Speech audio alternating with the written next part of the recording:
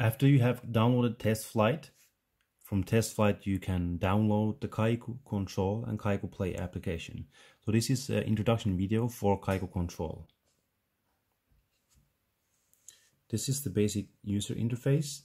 With KAiKU Control you can do much more detailed changes to the gloves mapping compared to KAiKU Play. Now I have my basic mapping here. I have mapped each sensor the way I want. So now it plays C major. The first note is always over here.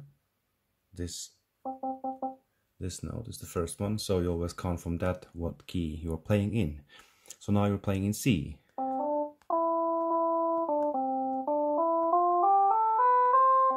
C major. You can change the key down here, but actually you can change the scale.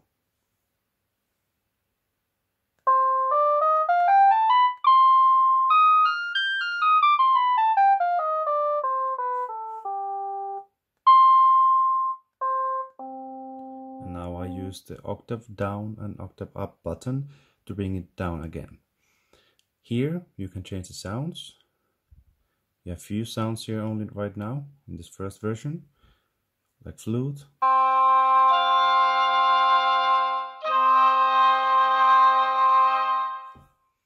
Then you can always change each sensor to do whatever command you want it to do.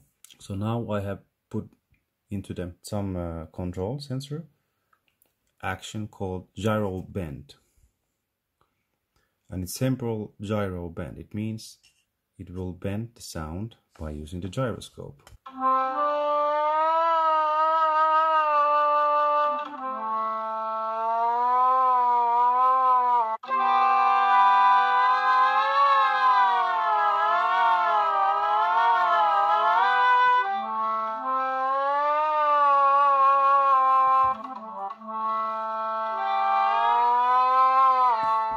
Like this. From here up you can change octave up or octave down, and you can also put it half up to D flat from C or half down from this button.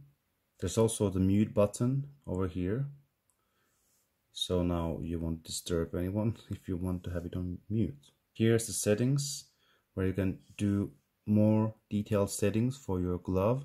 For example, you can try and use pitch bend as an effect, which you can then use when you play notes.